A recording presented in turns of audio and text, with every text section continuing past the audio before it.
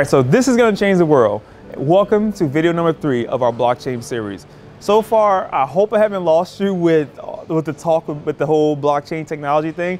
Trust me, this is why I'm doing these videos, because I'm trying to educate people on blockchain without making it sound super techy. So for this video, we're gonna talk about who is actually looking into blockchain technology.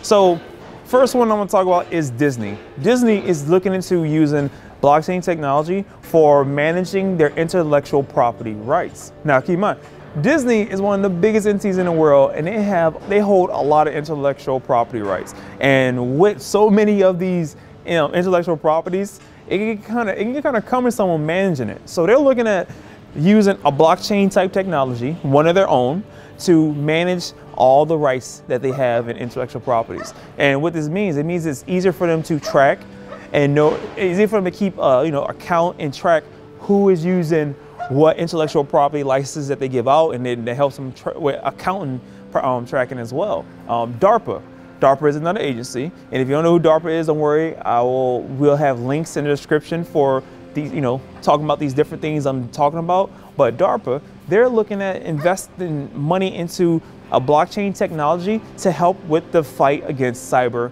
attacks. Cyber warfare is like a new form of warfare that we constantly deal with, and they see blockchain technology as a means to fight against it and to strengthen our cybersecurity. Now, IBM is another entity that is looking to invest into blockchain technology.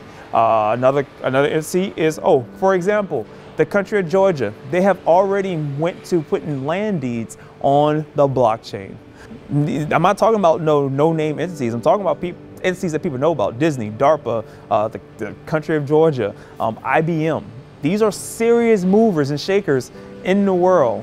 So if they see it as importance to invest millions of dollars into this technology, then that should make us start wondering, maybe I should start learning more about the blockchain technology, because essentially it's going to have an effect on my everyday life.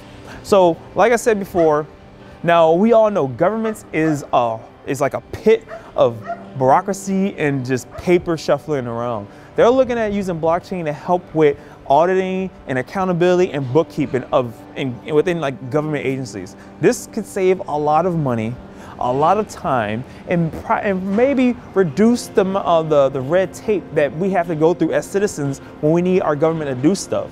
So that alone, if that doesn't spark your interest in, hey, reducing the red tape to get government to get things done, to me, I think that's a huge win for everyone who has a government they have to deal with. Thank you for watching, and if you haven't already, subscribe to our email list at www.jasonvhomes.com. And if you'd like more information on the 2017 Outlook blockchain impact on enterprise and government, go to www.thinkconsortium.com, where you can get more information on the things I'm talking about. And also, this videos and all these other videos in this series was sponsored by Kimchi Socks, who accepts Bitcoin for their products. Thank you, and share.